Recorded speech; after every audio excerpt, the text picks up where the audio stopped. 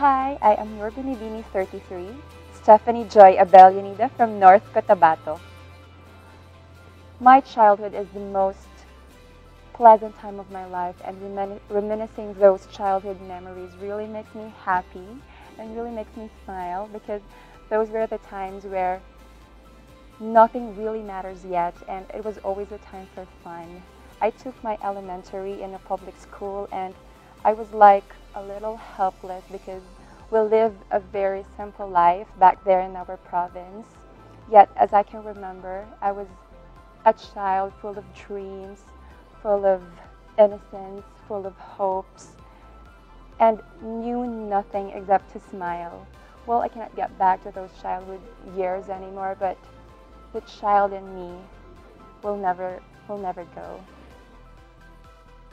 My parents are the most important persons and the most amazing people in my life for all their sacrifices that made me into the person I am now. They helped me in every step of my life, despite all our shortcomings, having a very simple life. They never turned me down. I might not have gotten everything I want, but they never lacked in providing everything I need. And that is why I am very thankful for having them as my parents, and I wish and I want nothing but to make them happy and proud.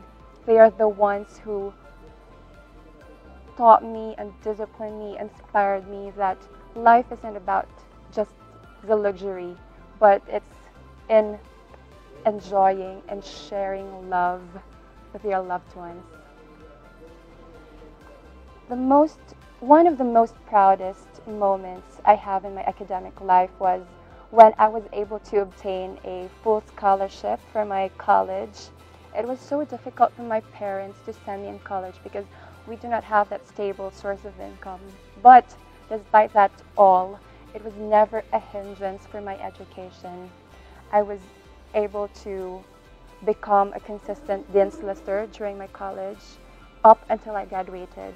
And in fact, I graduated as a cum laude. And just last year, I was able to pass a licensure examination for certified public accountant. Such a great blessing, and I am very proud and very happy that I am very capable of making my family happy and proud. The event in my life that shaped me most as a person was when I experienced to fail. Despite my achievements, both academic and non-academic, I was never an exception to failures. I experienced that when I took the board exam. I got the title the second time I took it. It was never easy. It was so difficult to accept because of the expectations of people from me. But I realized I needed it. I don't want failure, but I realized I need it, because it was something that made me stronger, made me wiser, and it made me realize that there's a lot of things to be thankful about despite all those failures. Failures never define you. And so it's something that I am thankful that it happened in my life. And there is always spiritual gain in all those failures in life. Aside from winning a crown, what I am looking forward in Binibining Pilipinas is to develop more my confidence and to be a better version of myself. And one of the very reasons why I'm here is because I want to give pride to my province and make all North Cotabateños happy and proud. Thank you.